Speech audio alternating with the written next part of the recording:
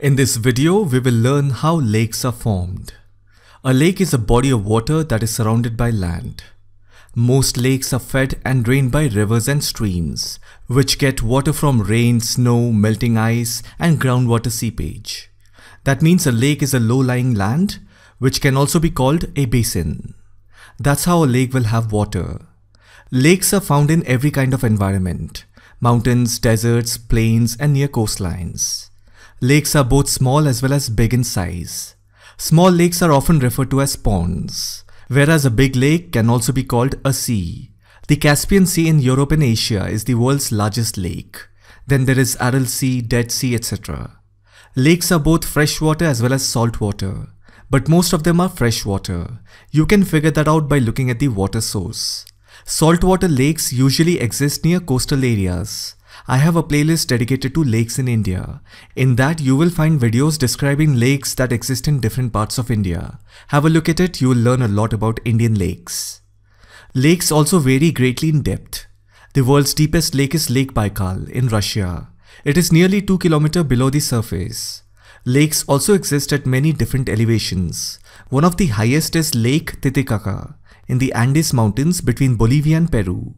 It is about 3,810 meters above sea level. All lakes are either open or closed. If water leaves a lake by a river or other outlet, it is said to be an open lake. All freshwater lakes are usually open lakes. If water disappears from a lake by evaporation, then that lake is said to be a closed lake. Closed lakes usually become saline or salty. This is because as the water evaporates, it leaves behind solid matter, which is mostly salt.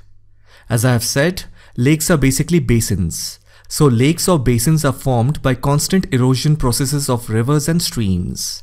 When rivers continuously flow at a particular region, it takes away a lot of sediment, which then creates a land depression or a basin. Lakes are also formed due to tectonic activity, like earthquakes, which triggers a landslide, which then creates a lowland. Many lakes are also formed because of volcanoes.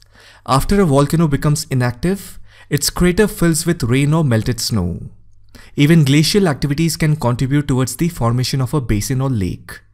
Glaciers carve the entire landscape with its slow movement, which then gets filled up with water from both sea as well as rivers. Then there is something called artificial lakes. Lakes are also made by digging land or by building a dam on a river. These artificial lakes are also called reservoirs, where water is stored for irrigation, drinking, and industrial use.